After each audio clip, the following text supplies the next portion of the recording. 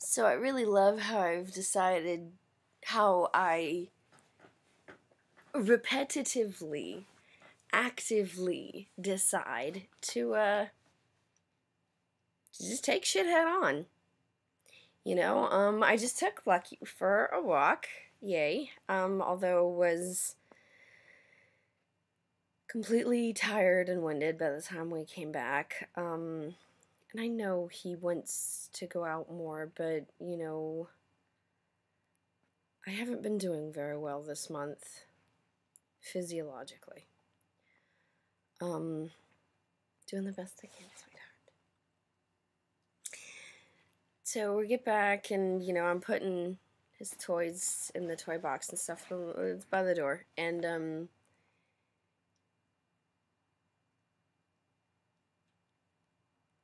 I remember even the flash of panicked anxiety I had yesterday, the other day, whenever it is. Brain damage, apparently for me, impacts in a manner of time dilation.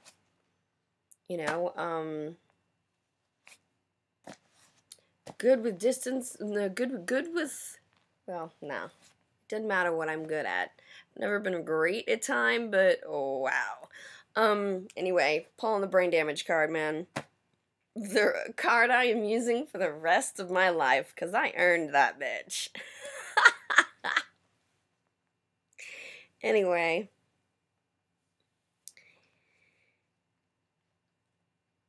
The afternoon of the very unhappy woman that lives on my floor, got up in my business yet again, continuing to harass me yet again about, yeah, you know what? Technically, somewhere written down, I am willing to give her the benefit of the doubt that it says that dogs must be collared on leash when in the hallway. Because, at that point, she's really going to have to get that specific. Okay, let's just give her the benefit of the doubt that that degree of specificity is actually in some HOA guide somewhere that I really haven't read and I'm not going to. Well, first off, look around. How many people in the building, including board members, are actually following those rules? Just saying. Power only, the fallacy of power only exists to the degree of desire of enforcing it, coupled with the ability to enforce it. Which is what I was thinking about as I'm just, sitting here, because my mind's always going, and I'm like, there really is not a goddamn thing anybody can do to me. Especially anything that would be worse than what I can do to myself. 'Cause trust me, my first line of defense and offense for me and you is my conscience. I got a pretty solid one of those too.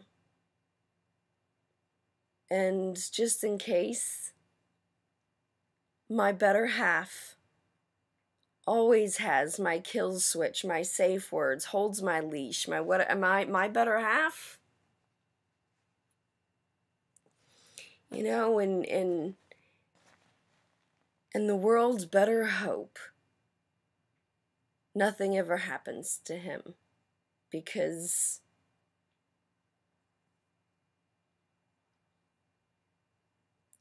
I'm already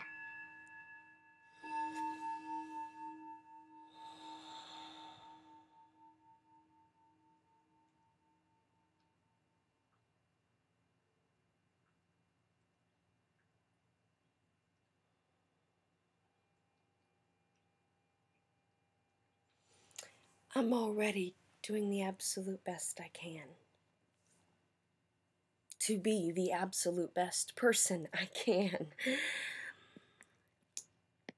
So anyway, let's give her the benefit of the doubt that maybe she is that correct. Accurate. Let's just go with accurate. Give her the insane benefit of the doubt of degree of accuracy. Sure, why not? Anyway, it has already escalated to the point of police between her and I, with my demands that her harassment cease. She is the only person that seems to give a fuck about apparently what she views as my inadequacy, while I'm doing the goddamn best I can. And some pretty fucked up dynamics. And you think you have a right to add to that?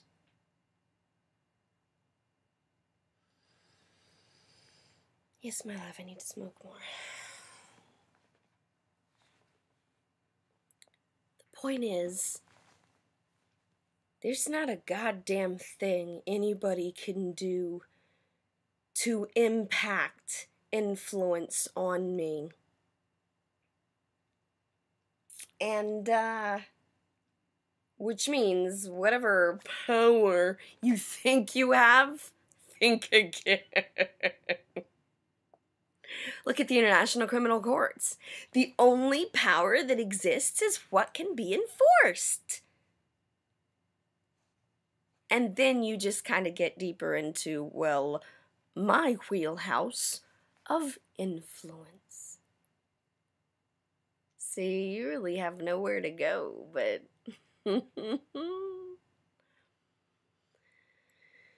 Fortunately, I have faith equal to and many days surpassing my drive and my capabilities. I'm doing the best I can.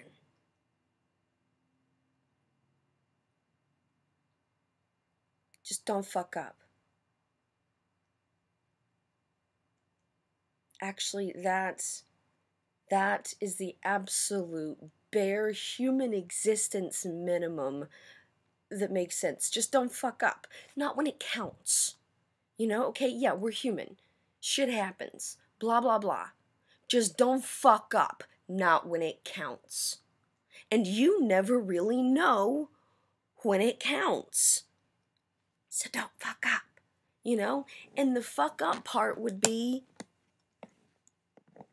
do your best. You know, I have lived a very challenging, sensational life, overcoming adversity at the most ridiculous of odds.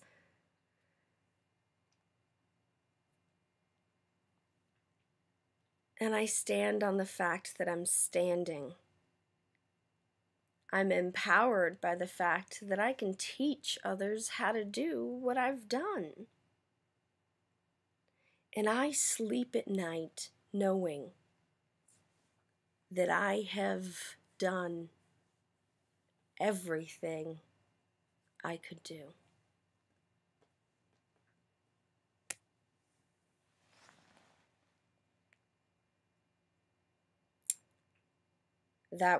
Whoever is without sin casts the first stone. Because if you end up in my diary, you've done more than cast a stone.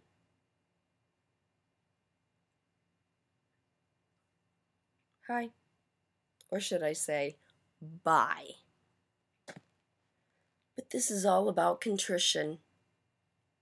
You know, I really don't give a fuck about money. I actually really hate money. Money gives me massive, major anxiety. I mean, it just,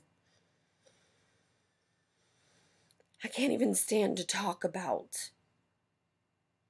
I mean, and I had issues with, I have been homeless. I have been hungry. I have seen, tasted, smelled, and felt money.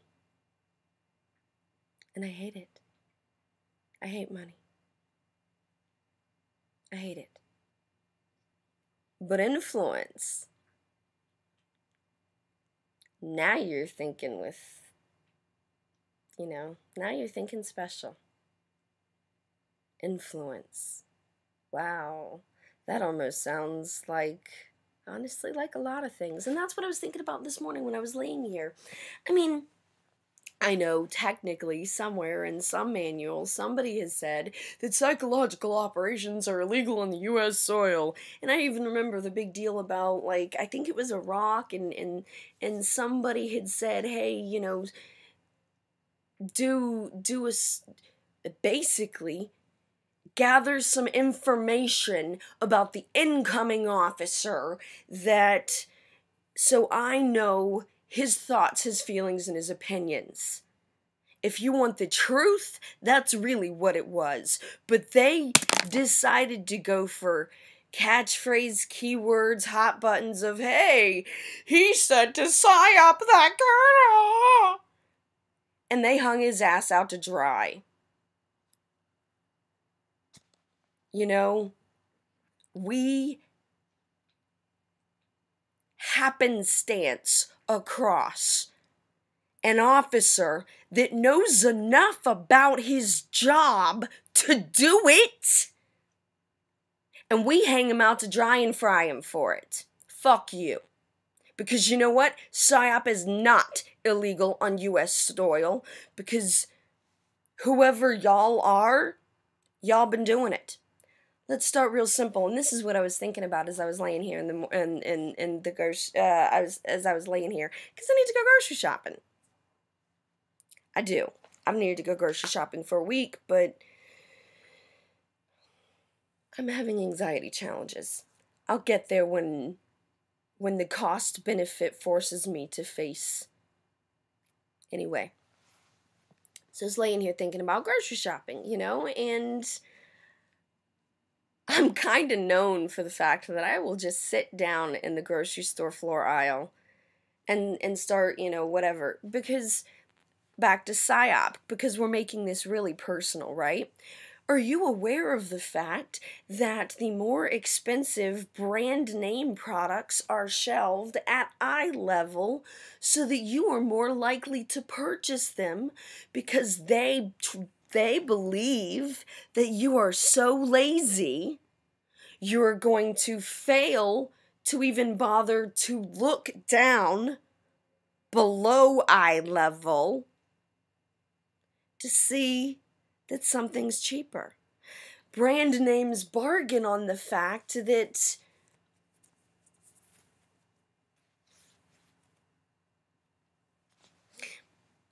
an Officer X of mine and I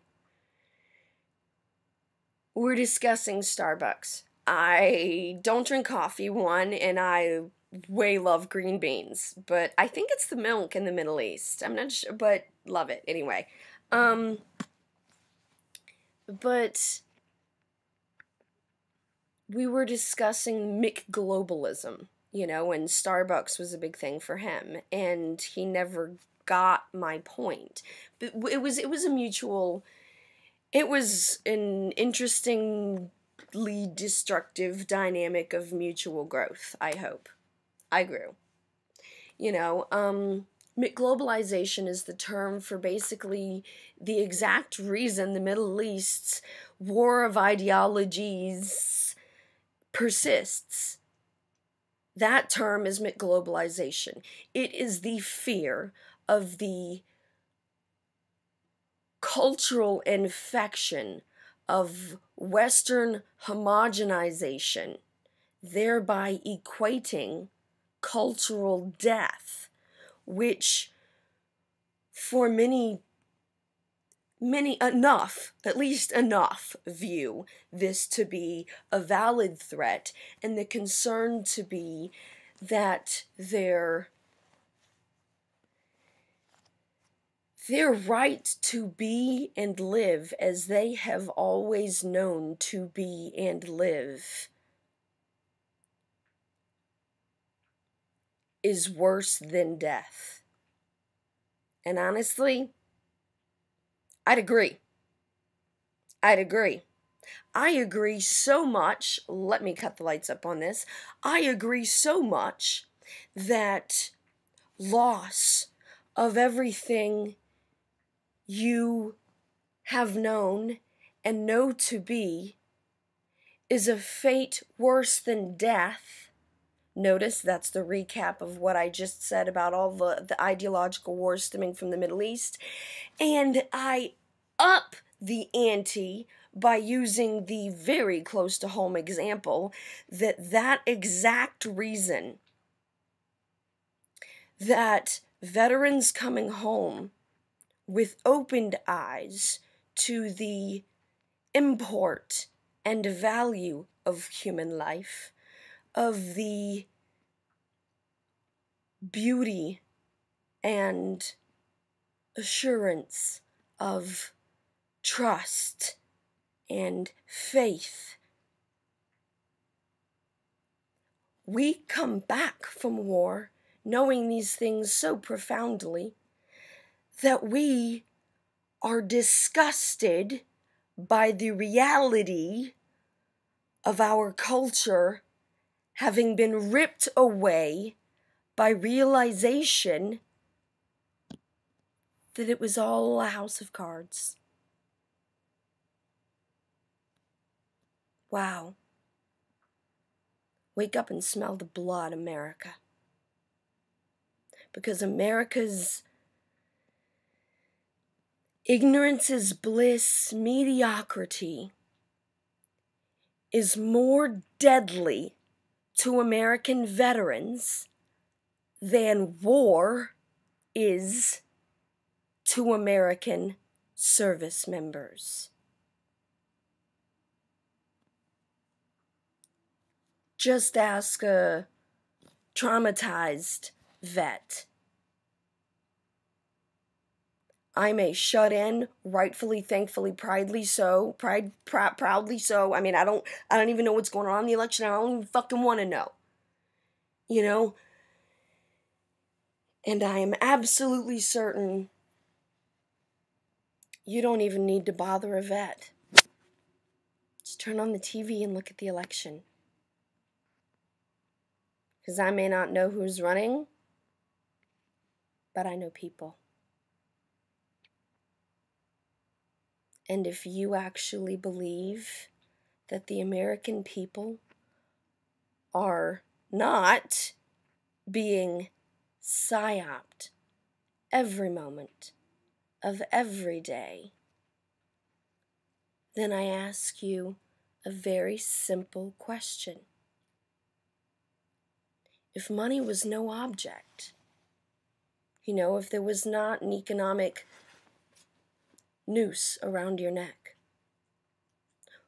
what would you do with your life to be happy? What would make you happy?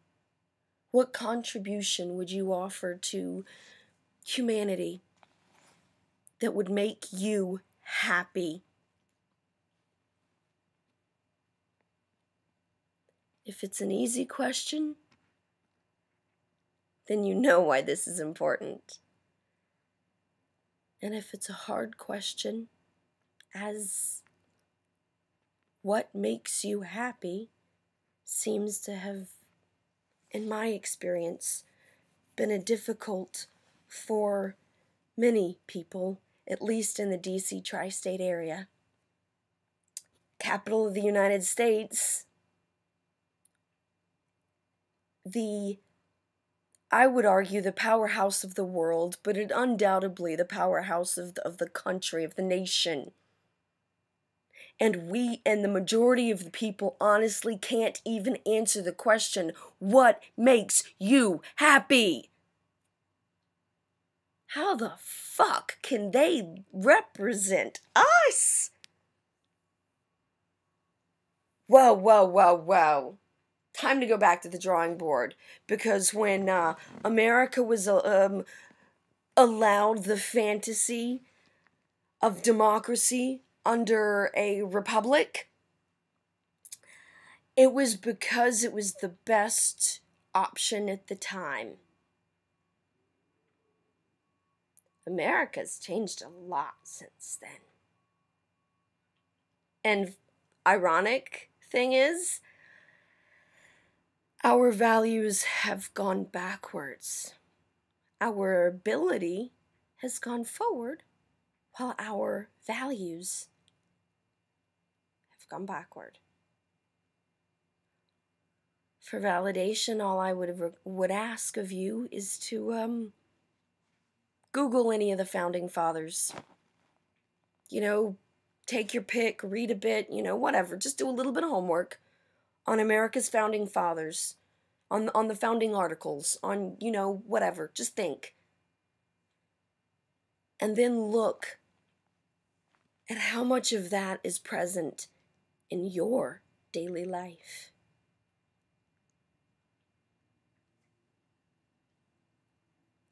Better question yet.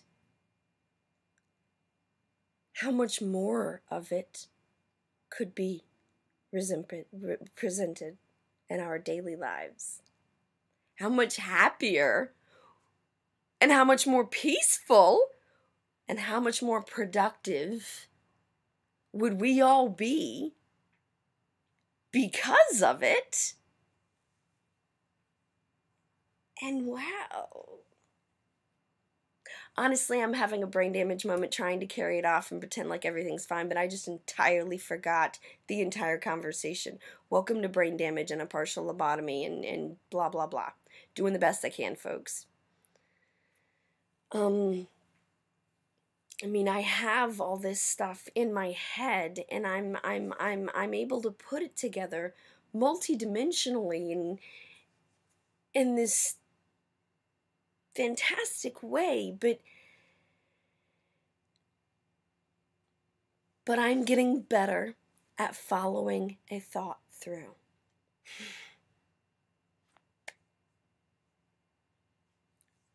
It's about that time. I gotta end it. I don't even remember what the fucking point was, so I hope I made it.